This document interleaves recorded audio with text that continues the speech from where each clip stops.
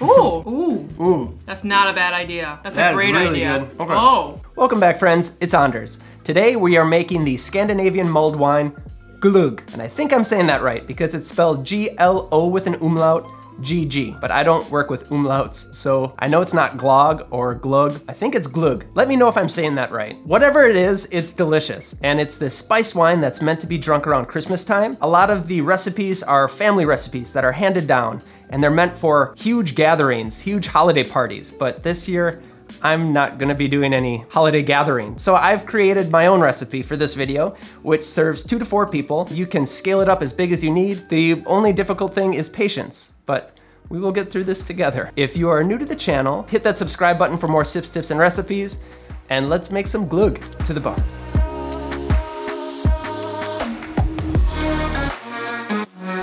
Okay, let's get started. For the booze, we're gonna need red wine, ruby port, and cognac. The red wine I'm using is Jadot Beaujolais. The port is Fonseca bin 27, and the cognac is Maison Rouge VSOP. Real quick, the red wine, use whatever is a nice red wine that you like, but it doesn't have to be a great red wine. Same with the port. These don't have to be really nice bottles because we're adding sugar and spice and everything nice, and that's just going to cover up all the little nuances of a really good bottle of wine. I like the Beaujolais. It's a lighter red. It offers some like berry sweetness, but whatever you like. If you want to go heavier red like a Cabernet or another lighter red like a Pinot Noir, it's all good. Red wine. The port, it's a ruby port. I used this last week in the Elk Zone, so waste not, want not. For the non-alcoholic ingredients, I've got Demerara sugar. You want an orange for orange zest. We're just gonna have a few pieces in there. Cinnamon sticks, whole cardamom pods, and whole cloves. Then also raisins. You're also gonna need a vessel large enough. So I've got a stainless steel pot, and you want to use either stainless steel or enamel coated cast iron. You wouldn't want a metal that would react to the acid in the wine. So no copper, no aluminum, no bare cast iron. Stainless steel is good. Now we put this all into the pot. We're gonna start with the booze.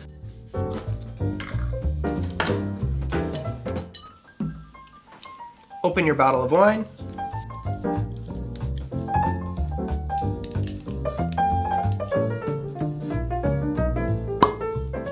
And go ahead and dump it right into the pot.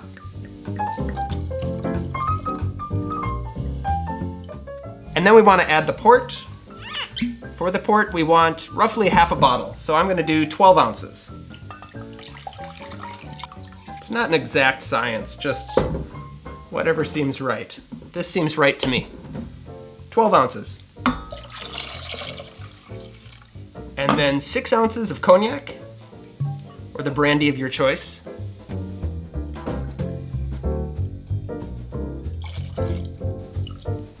Wow, this is gonna be about it. Look at that. Oh, it's meant to be. Now we can turn on the heat and bring this up to temp, but we don't want to boil because then we're just gonna cook off all the alcohol. So just warm it up. While that's happening, we can get our spices together.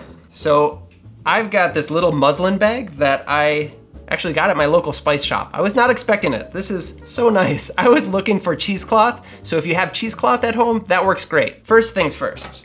We've got 4 whole green cardamom pods, and we're gonna wanna crack those. I like to take 2 spoons and crush them in between. That's all we need, just to crack them open. And put that right into your little spice pouch. You could put this right into the wine, but then you gotta pick it out later. They crack pretty easily. Some of them are a little bit more stubborn, but you'll win. Cardamom, check. Then 8 whole cloves. Oops, get them all in the pouch, like that. And then 2 cinnamon sticks. And I'm gonna just crack these in half and get all the bits in there as well. Okay, the only thing we need now is orange. I'm gonna take 4 orange swaths just to get the orange oils into there as well. 1, 2, 3, 4. Right into the pouch. If you can It smells really good. I'm gonna close this off. You could add other spices in here too. If you wanted to add ginger, would be very good. A lot of recipes will actually call for fresh ginger, or star anise. That would be good. There's a lot of things you could do. Allspice, the list goes on. All right, back to it. Now we wait till it gets to the right temperature. Go ahead and give it a stir. I like to keep it moving just so it heats evenly. You don't want it too hot on the bottom, and it's not gonna take too long. Once the wine starts to steam, then we're about right, because we want to kill it before it starts boiling off the alcohol. Then we're going to add in the sugar and spices. At this point, a lot of other recipes will say to light this on fire, like literally on fire. Then you take white sugar and you pour that into the flame. And what that does is it gives it this nice caramely, deep, burnt sugar flavor, which is really nice, but I don't like to burn alcohol if I don't have to. Number one, it's dangerous. And number two, you're cooking off alcohol. So instead of doing that, I'm pouring in Demerara sugar, which will give me that same deep caramely sweetness. So you can go ahead and pour this into the wine.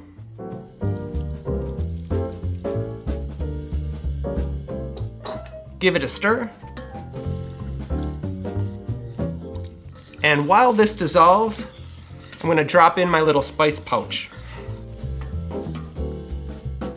So at this point, you're gonna keep it on heat, but a very low heat. You don't want it to boil, and just let it steep for 20 minutes.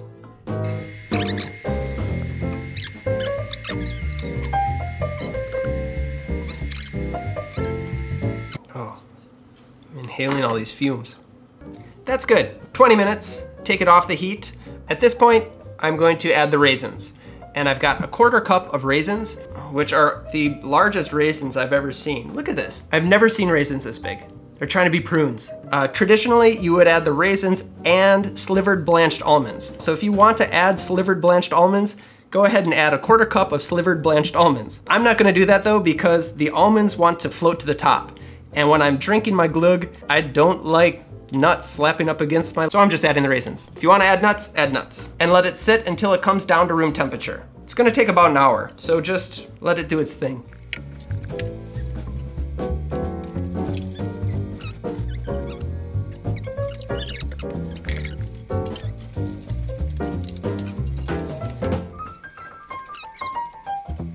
Okay, so it's been about an hour, and now all we have to do is remove the little spice bag and then heat it back up.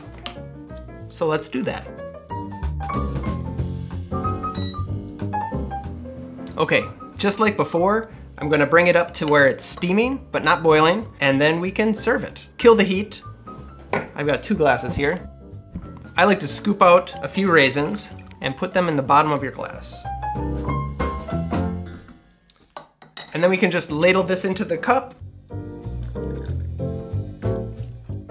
There it is, glögg. Glögg. Funny name, delicious drink. Cheers. Cheers. Skål. Skål. Happy holidays. Happy holidays. It's hot. It's hot. I want to put this in a little thermos and just go outside with it. Yeah, on a snowy day. Yeah. Yeah, it has a nice round fruitiness up front. And then I get the orange, like the citrus, and then it goes into the spices. Cardamom, and I'm left with cinnamon clove. It's really nice, warming. I don't know if I'm tasting the raisins, but it does taste like kind of like raisins. Maybe because I know they're in there. Ooh. And cookies. And we even made roasted chestnuts in the meantime because we had so much time. I'm the bringer of roasted chestnuts. This is Oz's winter tradition. Yes. If you haven't tried them, they're super simple to make and they're super fun to eat and they're so tasty. You can just crack them open. Oh, it's That's not gonna focus. Mm-hmm. There you go. Anyway. Delicious. Take this recipe, make it at home, make changes if you want to, and this will be your recipe. Buy these cookies too. They're so fun. Look how thin they are. I think that'd be good if I... Is that weird? How fast do they absorb the... Ooh. Ooh. Ooh. That's not a bad idea. That's a great really idea. Good. Okay. Oh. These are the cookies we're eating. Anna's Swedish Thins. We have almond and ginger. They also make an orange, which is really good, but they were out of it at the store when I got these. I think so. These remind me of my childhood. Oopsies. Wow, you guys, I don't know if you know this, but this was a really time-consuming video. You just witnessed our day. Oh my god, yeah, we started at like 1:30. I don't even know what time it is. That clock says 6. Anyway, now we get to just sit here and eat chestnuts and cookies and drink mulled wine. So that's not so bad. You can too, you have the recipe. You can too. Mm-hmm. It's getting a little warm okay. in here. I gotta open a window.